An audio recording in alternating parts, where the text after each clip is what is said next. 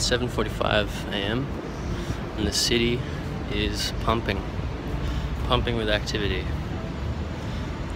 It's very busy. The train was busy.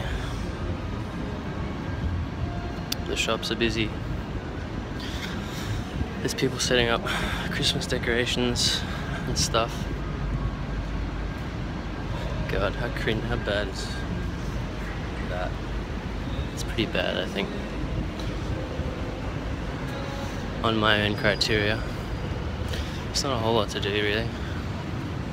Other than just bum conceptually.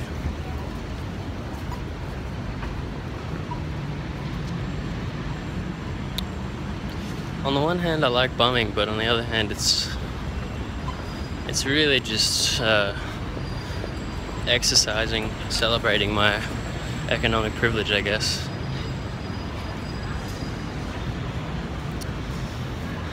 I'm not like hugely economically privileged, but I certainly am in all the important ways, really. That I studied at university, went to high school. I live in a house.